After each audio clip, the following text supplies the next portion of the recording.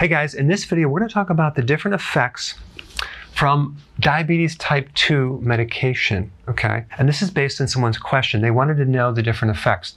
This lady was on different medications and she wanted to know what they were doing to her body. So I said, tell you what, I'll just create a little video on it just to give you the overall picture. All right, so now we have pancreas that makes the hormone insulin. Insulin is traveling through the blood. It responds to carbohydrates, okay? And it actually, even protein too, its goal is to lower the blood sugar. So the pancreas releases insulin. It travels through the blood and goes into an insulin receptor.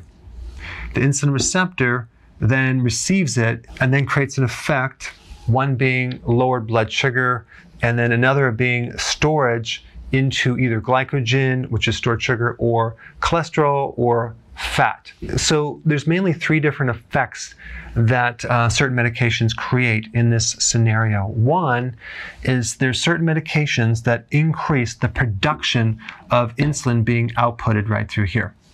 Okay, so there's this little cell called a beta cell that makes insulin. So one of the medications that is actually very popular is called sulfonylurea. So this medication actually increases the amount of insulin being produced by the pancreas. Now, if someone has type 1 diabetes and they don't produce any more insulin, this will not work. So this just enhances what's already there. All right, the problem with this medication is that they also use it for an herbicide.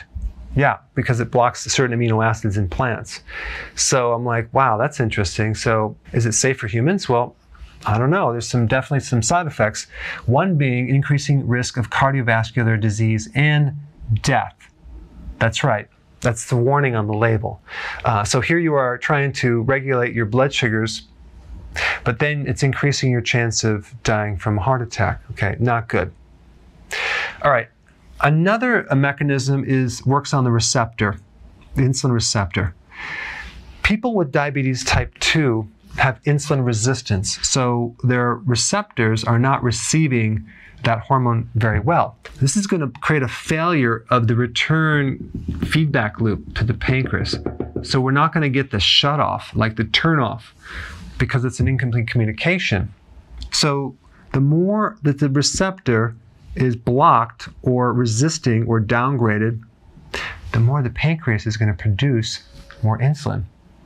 So we're going to have a situation where we have a lot of insulin, but it's not really working in the body. So if you're going to take this medication, that can actually just add more insulin to a body that has too much insulin. The problem is it's not working over here, so you're not getting the effect, but you're getting a lot of the side effect of having the high levels of insulin. So Metformin, and there's other names for Metformin, increases the sensitivity of insulin. So it allows the insulin to be received more, okay? And there's actually a black label on Metformin that talks about one of the side effects being lactic acidosis, which is a pretty serious condition because the pH goes way, way up. One of the real natural remedies for lactic acidosis is vitamin B1. The problem is Metformin also depletes B1, so it kind of prevents the countering of that lactic acidosis. So it is a concern, a problem, but the way that Metformin works is by opening up this receptor right here, okay? So then therefore the pancreas can actually lower the amount of production of insulin being pumped out. Okay, then the other mechanism is just by giving someone more insulin. So a lot of diabetics type 2 are also given more insulin on top of it, just straight insulin. So it's not necessarily causing the pancreas to make more, it's just giving you more insulin. Well, here's the problem. In type 2, many times the pancreas is already producing too much insulin because of the insulin resistance, not creating this feedback loop, this turnoff. So again, we're dumping too much insulin into the system for the purpose of keeping the blood sugars regulated and normalized at the expense of increasing cardiovascular risk, because that's another side effect from taking more insulin is you increase risk of heart problems right there, weight gain, and hypoglycemia. Okay, so because what happens, we have this push down blood sugar situation. Now you're irritable. Now they tell you to eat more sugar or carbs to raise the sugar, and then we start the cycle over again. So in summary, we have several mechanisms. One is to produce more insulin from the pancreas. Another is to just give more insulin. And the other is to increase the absorption of insulin. All right, so what's missing from the picture? Okay, what's missing from this picture is focusing on the root cause of why the body has high sugar in the first place. And that is because there are too many carbs in the diet. This is ignored. All right, guys, well, thanks for watching. Hey, before you leave, I just wanted to give you a little quick history on some of the books that I wrote. This was one of the first books. It's called Dr. Berg Body Shapes. It was my attempt at writing about body types. What was very interesting about this book is I actually did all the images myself. Don't ask me why. They look actually not quite as professional as some of the images that I have in the new book. But anyway, this is my first attempt right here called Dr. Berg's Body Shape Diets. And then I wrote a book more extensive called The 7 Principles of Fat Burning. I don't even have a copy anymore, actually, because it's outdated.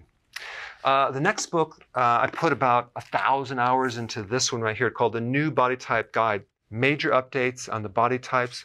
I put a lot of energy into this. It has professional images, graphics, all sorts of things. Now, the problem with this book is it doesn't really describe what this is really about. Body types are only a small portion of what's in this book. And that's why I changed the name to the Healthy Keto Plan, okay? If you happen to have this book, you don't really need this book because there's only very, very minor updates. But if you don't have this, you need to get this one right here. This book goes into every single detail that you would ever want to know about. It goes into the 7 principles of fat burning. It goes into hormones, the body types, the basic keto plan. It goes into intermittent fasting. I talk about the 10 fat burning triggers and blockers and fat burning strategies with a lot of details in every single chapter. I go into body issues that interfere with losing weight. There's very few people that just have a weight problem. They have a lot of body issues, whether it's sleeping problems, stress problems, inflammation, menopause. I cover that extensively in this book. Then I talk about how to get rid of stress, and I show you a technique. Then I get into exercising. And then I have a lot of really good recipes in this book as well. So this is a good reference guide. On my website, if you get this book, you get this one free. It's called Healthy Keto and Intermittent Fasting. This is the shortcut, quick guide to this book. And the reason I created this book is to have you, within 45 minutes, learn how to do keto, okay, in intermittent fasting, exactly what you need to do. Then you can fill in the blanks with this book right here. So right now I'm doing a special. If you get this book, you get this one totally free, or you can go to Amazon and get these individually. So I just want to clarify the difference between this book and this updated one right here. If you don't have this, you need to get this right here. That way you can get the exact correct information to do it healthily.